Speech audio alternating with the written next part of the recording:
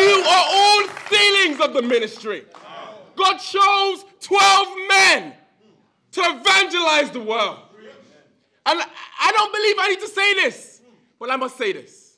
If you're a baptized disciple in the kingdom of God, you are a preacher.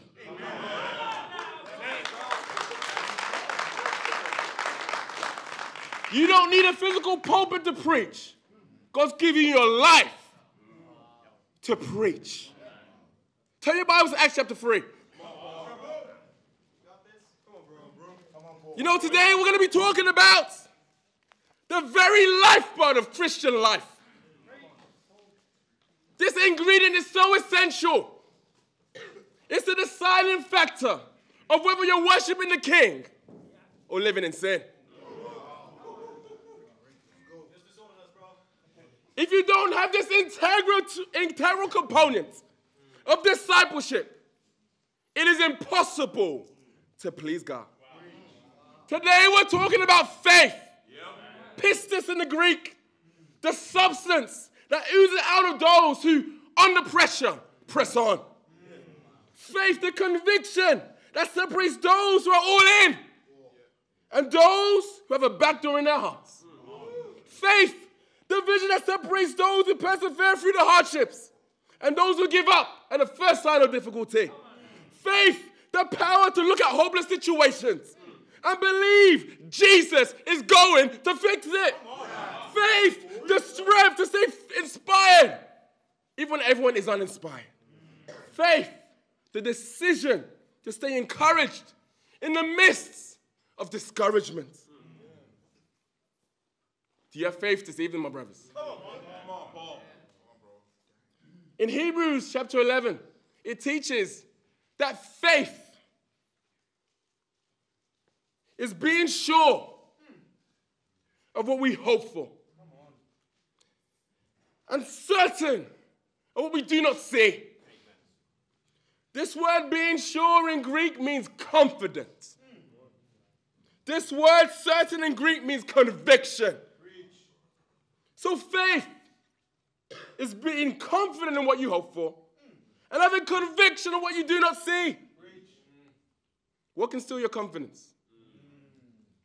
What can cause doubt on your conviction? Sin. Sin. Before I go on, I want to really call the brothers to make a decision this evening. If there's any hidden sin in your heart, decide no more. Decide to get open. When we break up in our D group, decide to speak about that sin that's been eating up at you inside. Because if you have sin in your life, you can't preach. You can't have confidence. You can't have conviction. Acts chapter 3. Come on, Paul. Bring the hammer, Paul. Kick us in the face. Peter preaches with faith to this beggar at the gate called Beautiful. He's looking for money. Peter says, I don't have any silver or gold. And he performs an incredible miracle that takes him from begging, being lame, to leaping, jumping, and praising God. It says in verse 16, by faith, in the name of Jesus, this man whom you see and know was made strong. The title of my charge this evening is Preaching with Faith. Come on, Paul. Preaching with faith. You see, preaching with faith makes people strong. It takes someone from a place of weakness to a place of strength.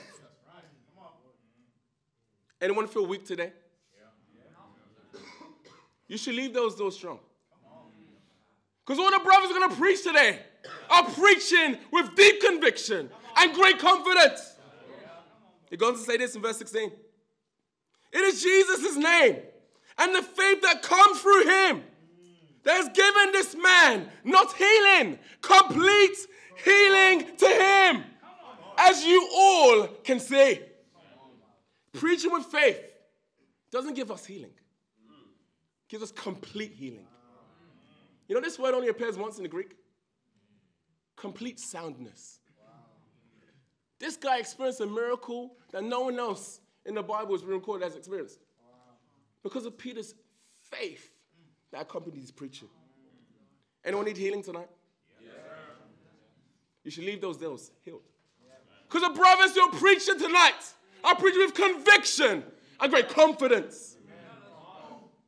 Preaching with faith produces undeniable miracles. You guys catch it in verse 16? At the very end, as you all can all see. Miracles that's undeniable. You know, this time last year, I began to preach a message to my region that many did not believe.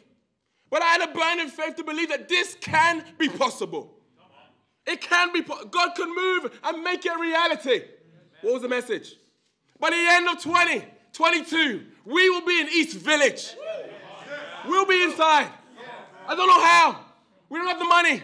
We don't have the finances. But we will get inside that impenetrable Jericho in the east.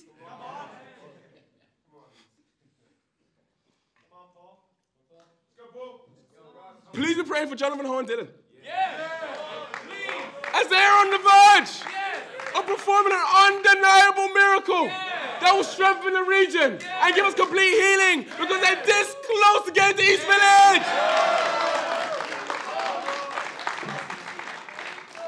My brothers, the call tonight is not to preach. It's to preach with faith. That's a different kind of person. That's a different kind of disciple. Where you could go into any situation and not care what you see. But no, as I come out of this situation, something's going to change. Something's going to change. Everything affects everything. The challenge is simple. Where does faith come from? Ever shared your faith and says, hey, I appreciate you. Yeah, I was never born with faith. What you tell them is no one's born with faith. Faith comes from hearing the message. You haven't heard the message yet. And dare I say, I think sometimes as disciples, we hear a little bit of the message and we leave with a little bit of faith. If you want more faith, you need more of the message. If you want more faith, you need more of the message. The challenge is simple. Read more of the Bible. Read more of the Bible. Your quiet time in the morning is not enough. It's not enough. Read on your way to work. Read on your way to Devo. Read on your way, wherever you go. And I guarantee you that you will not only preach, but preach with faith. And to God be all the glory.